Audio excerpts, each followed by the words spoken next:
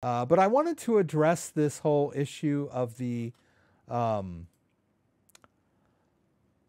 the genuine check, right? So if you're setting up a brand new device, and I can show you similar if you're going through the device setup, and you get to this point here where you've either set it up following their instructions, or you already have your phrase and it's already been set up, and now you're just connecting it to Ledger Live. You're going to get to this point where it wants you to go through the genuine check.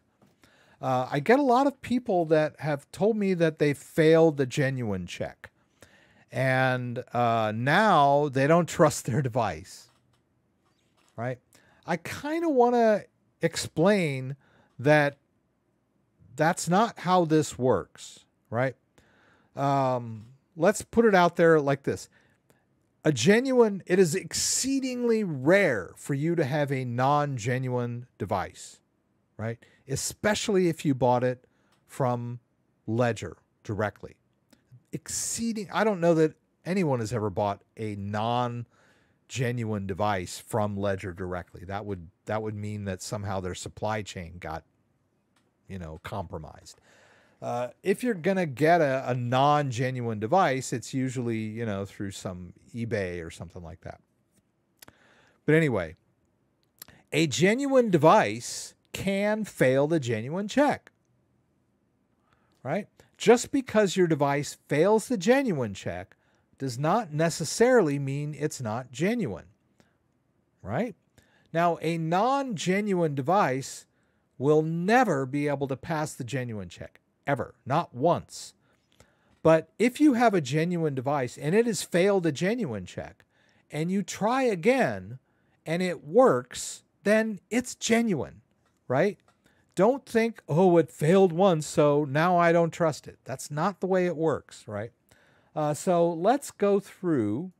I did this little chart. I'm going to put this up. So this is the way the genuine check works, right? We start with our device. Our device is connected to our computer through Ledger Live. So every device is given a code, or we call it a secret key or a private key. This is a cryptographic key. This has nothing to do with your wallet, right? This is completely separate from your wallet. This is a cryptographic key that is placed on every Ledger device, right? So this little private key that's on this device goes through the cable and it hits Ledger Live, right? Ledger Live takes that private key or that code, that really long number, and it sends it out onto the internet, right? And then your code hits the Ledger Live servers, right? Now, when your code hits the Ledger Live servers, that's where the magic takes place. That's where there's this cryptographic handshake.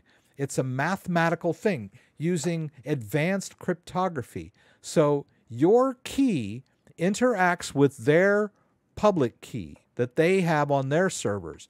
And that mathematical handshake verifies that your code is a valid Ledger code, right? That means your device is genuine. But look at all the steps your little code has to go through before it hits the Ledger servers. Has to travel across the cable. So that's our first point of failure. So if you are trying to do your genuine check and you have a bad cable, the genuine check is going to fail. Or you don't have it plugged in.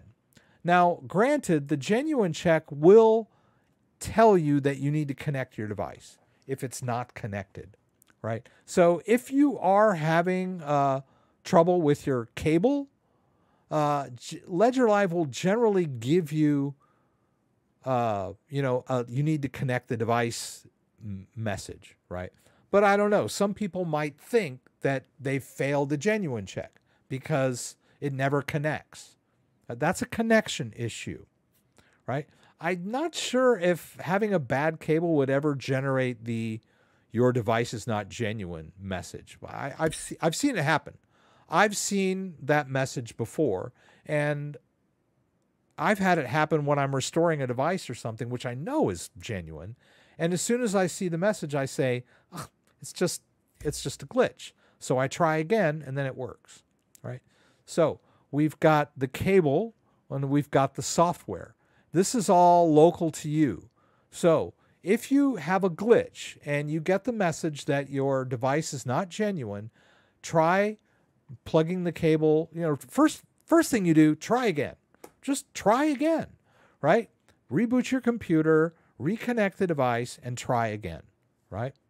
And if that doesn't work, maybe try the cable in a different USB port, right? If that doesn't work, maybe try a different USB cable. It's a standard USB-C cable. It could also be some software problem on your computer. You're running an old version of Windows, or your computer's old and it's not working very well. Your hard disk is fragmented. All kinds of like environmental issues that could cause you to fail the genuine check, right? Usually, if you try again, it'll work. Right? Computers glitch.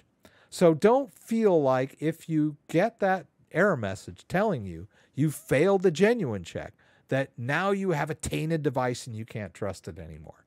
That's not the case. If it can pass the genuine check one time, you know you got a genuine device, right?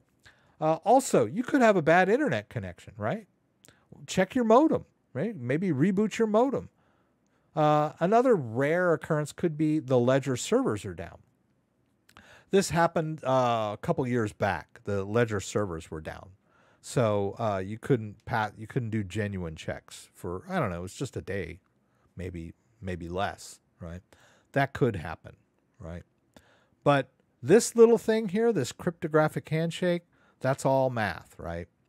So either it passes or it fails the genuine check. Here, then you know, right? But I guess what I'm trying to say is, if it fails the genuine check, don't just throw up your hands and say, oh, I've got a bad device, right? I know everyone's real paranoid and everything else, and oh, they don't trust anybody or anything, and oh, I got a bad Ledger, But if you bought it directly from Ledger, pretty rare that you're going to have a non-genuine device, right? Usually it's something between your cable and your computer or your internet connection that's causing you to fail the genuine check, and that a nice reboot and a disconnect, reconnect can fix pretty easy.